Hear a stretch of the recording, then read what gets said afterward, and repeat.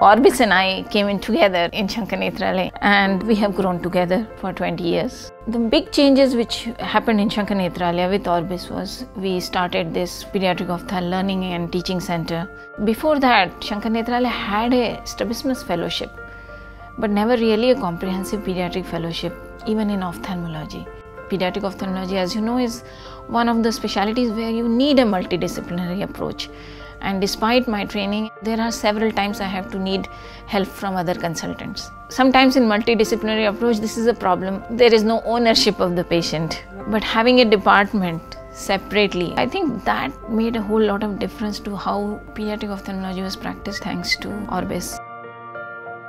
Collaboration is always important. I think Orbis has done that for several levels, from primary centers to vision centers to secondary centers to a tertiary referral care center like Sankara Nethralaya have benefited by this collaboration.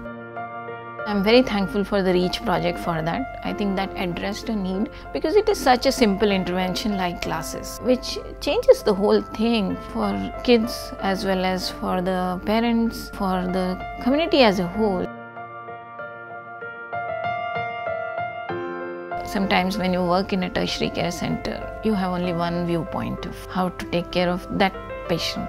We sometimes have no idea how it is in the community where you need not just worry about one patient, but a village. I'm thankful for Orbis to providing me a perspective beyond doctor-patient to doctor-community relationship.